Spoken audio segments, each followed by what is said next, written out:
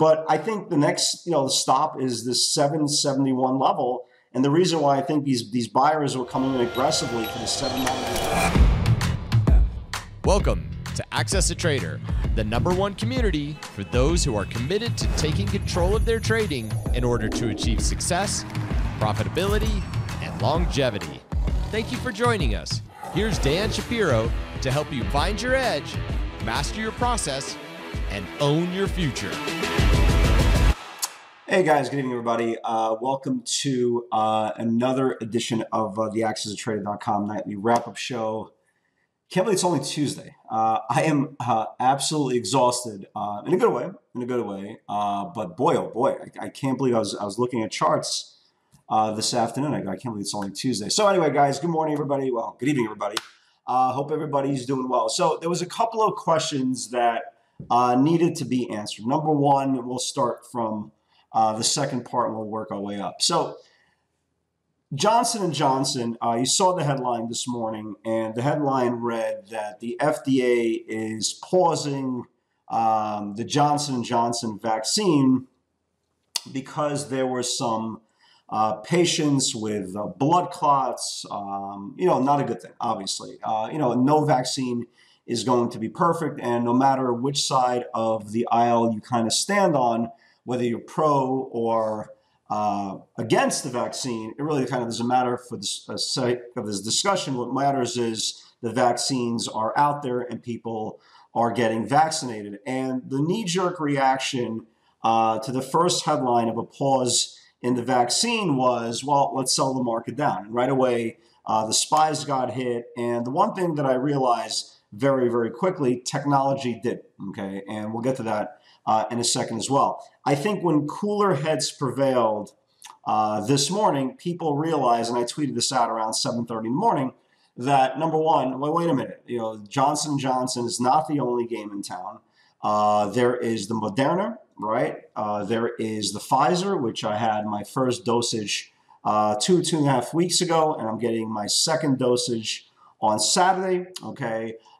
So people realized the first knee-jerk reaction was, well, wait a minute, we do have alternatives and everything is all good. And before we even noticed what was going on, bids came back into technology very, very fast, very aggressively. And if you look at the macro picture of the Qs, there really wasn't a really big surprise that this dip got bought very, very quickly pre-market because, again, just from where we are technically. And if you guys notice, usually when good news comes out, it's usually built upon technical levels being confirmed, and that's kind of what we had here.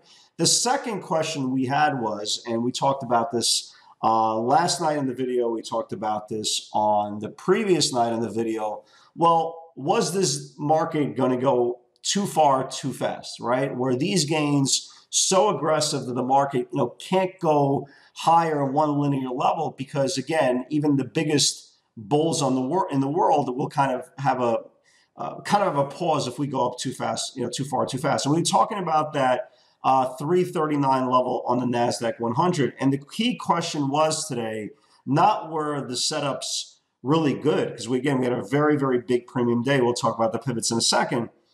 But the question was, well, how is the market going to handle that 339 level on the Qs?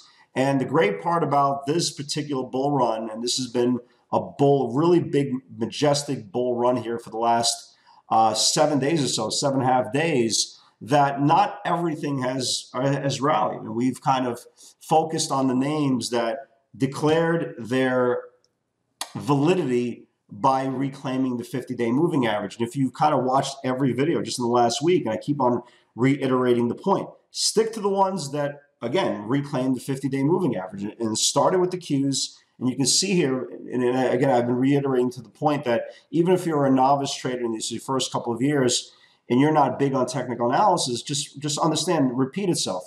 Market repeats itself over and over again. You don't have to be creative when technical levels are being confirmed. And you see here the 50-day moving average going on a magical run.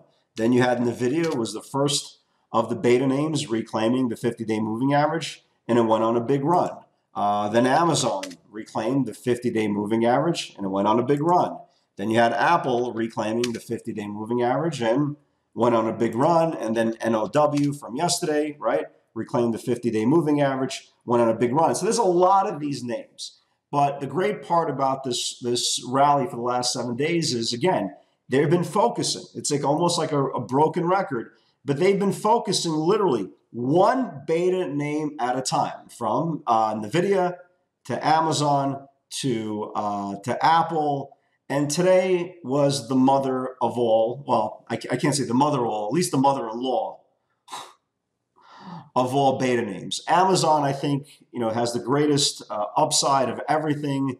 But this one was number 2. And if anybody's been following this broadcast for a long, long time, there was an area of Tesla that we've been talking about for a very, very long time. And if you trade Tesla, like I trade, and again, yesterday's moves were pretty good. Caught a couple of pivots yesterday on Tesla. But the big number we talked about always is the big picture, is the macro number. And it was this 720 level. If you've been watching this broadcast for the last several months, we knew how many times it's gotten rejected off the 719, 720 level.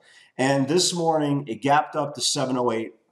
It never went down, right? It just never went down pre-market with the whole Johnson & Johnson headline. And once it reclaimed that 720 level, right? This is it right here. Once it reclaimed the whole 720 level, Tesla just didn't have a downtick. Just really did not have a downtick. And I wish I can give you a little more enthusiasm. I'm just exhausted, right? And it's the bottom line. And it was a great trade. I know a lot of you guys still have a big runners on this thing. And when you look at the option order flow over and over and over again, we saw the 790 calls, the 820, these are all weeklies, right? We saw guys coming in with size. It wasn't like, traders were coming in with $10,000, $15,000. They were coming in with 2, 3, 4, 500,000, $1 million, 700,000, all for the 790 weeklies, for the 800 weeklies, for the 820 weeklies. And I said today, after the stock started really exploding, and just really didn't put in the downtick, I believe that first move was going to be to 771. I didn't think we were literally a stone throws away. When the stock was at 730, 740, I was like, wow, maybe tomorrow we could see 771. This thing continued, closed at the high of the day. A little bit of profit taken here after the close down a couple of points, which I think it means absolutely nothing. But I think the next, the stop is this 771 level. And the reason why I think these buyers were coming in aggressively for the 790, 800 calls, once we start building above 772, here's the next supply zone coming in 793. So the craziest part about it is, as much as it reclaimed the 50-day moving average, it still has to reclaim this linear regression. If it does close above that 795, 800 level, whether it's next week, the week, whatever case may be, then you have a moonshot, right? You have a legitimate moonshot all the way back to the January 25th highs of $900. Again, we don't want to put the cart in front of the horse, but going into tomorrow, any dip on Tesla, is it possible you could have a rest day tomorrow on Tesla? Yeah, but I also believe if there is any dip tomorrow into the rising 60-minute support, shorts are going to get trapped. Okay, I'm telling you right now, shorts are going to get trapped on this thing on the rising 60-minute support. And Tesla, once it goes red to green, and it should go at least green once tomorrow, especially after this cartoonish-like candle. Once this thing goes red to green, starts confirming this channel, you should see a 771 test followed by a 793. So absolutely just monster. Congratulations, guys. I got incredible amounts of emails after the close and during the middle of the day and this and the other thing. So just amazing, absolutely amazing. I was very, very happy with the trade. So incredible job. The one stock that continued to bother me, right? And we'll get to the pivots today. There was some incredibly aggressive pivots, and they're kind of really lining up for big confirmations for tomorrow. The one stock that is completely blowing my mind, and I tweeted about this, maybe a half hour ago. I don't know what the hell's going on with Netflix, right? Netflix started off the whole last quarter with really big earnings. They're coming out with earnings again on the 20th, right? I think it was next week, April the 20th. I just don't understand what this thing's waiting for, right? I'm waiting for this thing to confirm, just like with everything else. It keeps on coming to the top of the channel and just keeps on getting rejected. So I've been watching this thing literally. If you've been watching this broadcast for last week, I've been literally watching Netflix every single day. And every single day at 4 o'clock, I'm like, well, what the hell's wrong with this thing? So maybe tomorrow, right? maybe tomorrow, maybe the next day, maybe the following. That, or hell, maybe never. But the point is, can somebody nudge this damn thing and say, hey, look, there's a technology rally. Maybe you should consider making moves. So again, we're still watching this thing, but God almighty. Other than that, guys, let's talk about the pivots. Again, just a monster move today. And a lot of these names are still setting up for macro tomorrow. And again, if you look, before we even get into that, if you look at the macro point of view, just a lot of indexes, again, the Russell is taking a breather, right? It's been kind of holding this rising support. Is there a little bit cause of, maybe some concern? I mean, listen, it hasn't participated when the other indexes are being pulled up. And again, I know I hear a lot of traders in the Twitter sphere and the whole social media world talking about how a lot of the small caps are kind of taking a breather. I get it, right? When there's rotation out of one group goes into the other, I get it. But you have to watch this bottom level here. Who knows? This 218 gets violated on the IWM. Again, doesn't really need a reason to kind of go lower. This is not really where my attention is, but this thing caught my eye. I always keep an eye on things that are not rallying. Other than that, the Qs, closed at all-time highs. They went to that 339 level. They kissed it. They kissed it again, and they got through and closed at 52-week highs. So that's where we are right now. So look, would it shock me tomorrow if there's a day of rest, kind of a little bit of profit taking just to kind of get a breathe? Of course not, right? Nothing shocks me. But the point is, and I think a lot of you guys have realized this, especially in the live webinar, you don't need to trade every day. But when you do get the king, the ace, the queen hand, it's very, very special, and we saw that today. So again, let's go through let's go through the pivots. Obviously, I'm still bullish going into tomorrow. Obviously, the names that are on my radar for tomorrow are still names that either closed on the 50-day moving average or about to confirm it. So let's talk about it. Netflix, maybe tomorrow. Tesla, right? 710, 719, just everybody saw what happened. This thing went absolutely nuts. This was definitely my trade of the day. It closed within $1 of its highs. Just a very casual $60 move on Tesla. Phenomenal move. NVIDIA, congratulations for all you guys who caught NVIDIA. Big move yesterday. It opened up a little bit lower. Once it reclaimed 615, I said there's a shot it could get into the 630 level, and stock closed at 628. Just an absolutely monster move on NVIDIA. Roku looks great. It looks absolutely great. Congratulations to you guys who took this pivot and are still holding it. First close over the 50-day. Remember the theme? 50-day moving average, 378 needs to build on Roku. Here was Roku today. Again, big technology rally. You see that closed all the way up to the 390 level. First close over the 50-day moving average. All it needs to do is just get one more obstacle above the supply zone, and this thing is off to the races. Roku went nuts. Dash I still like. Didn't put up a big move, not at all. It kind of started getting a little bit aggressive towards the end of the day, but I still like it. This is still the second close above the supply zone here. If it starts confirming this channel and early volume comes in, why can't it move to the 50-day moving average in the 158 area? So I still like it. I still definitely like it. UPWK, we talked about this last night in the video. Again, not a beta name, okay, which is cool. Again, not every single thing needs to be in the beta name, but again, it's the same common denominator, right? UPWK.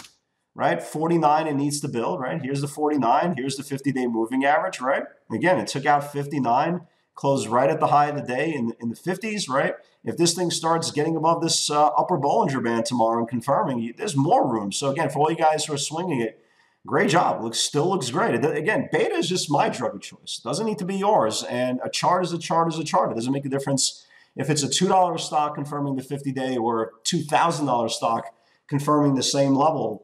Chances are not you're still going to get the same results. GameStop continues to be a short. I mean, every single day it just can't rally. Experienced traders watch the green to red short. No, this is not a pivot, just momentum. 134 it needs to build on the way down for more. And GameStop went red, right? It went red and went all the way down to the 132 level at one point. Look how weak this thing is. This thing is still, if this market ever pulls back This thing keeps on going, giving $3, $4, $5 a clip. But if this Bollinger Band gets lost, I mean, you can see how much room you have. I mean, every single day I've been kind of highlighting this to the downside over and over and over again. And it doesn't demonstrate any want or desire to go higher. They came out with a couple of PRs and gave basically middle fingers for anybody who chased them. So if this bottom band gets lost tomorrow, again, why can't you see 16? Why can't you see 4? So a lot of room still to the downside there as well. I traded this RBLX. We talked about this RBLX for a couple of days. If you guys remember that first initial pivot from a couple of days ago, we talked about the option flow. We talked about the option market dictating. Like, somebody always knows something. So RBLX, I caught a piece of this trade as well. 77 needs to build. 79 is the 52-week highs. And, just like you know it, in the middle of the day, they came out with a PR, blah, blah, blah, blah, blah, blah, blah, blah, blah, blah, blah, blah, blah, Hasbro packed, right? Hasbro packed. It took out the 77, took out the 79, and just exploded all the way to the 83.40 area. Again, the options market dictates price action. People are making bets, and they're making repeated bets. Usually something is going to happen, and when technicals kind of cross in that fire, good things are going to happen. So big move on Roku, take on the way up in NVIDIA, lows on deck on GameStop, Tesla, blah, blah, blah. Let's go. I mean, what else are you going to say? I'm tired now. I wasn't tired when I was screaming, let's go. RBLX fired, blah, blah, flying, da-da-da-da-da. People ask them 780. Yeah, you might get 780 tomorrow. Absolutely. Highest close in this whole formation. So we're set up for tomorrow. We're definitely set up for tomorrow. Again, if you're doing your due diligence and you're going through charts, pay attention. It's a broken record, but this is what's working, guys. Pay attention for those 50-day confirmations. Those are the ones that are lighting up. And if you are getting option flow behind that, you can see how special these things are really getting. So guys, God bless. Have a great night, everybody. As much as I'm tired, it's only 6 o'clock here in the East. My son has a basketball game at 8:45 today. I'm going to be dead by 8:45. Guys, have a great night, and I'll see you tomorrow.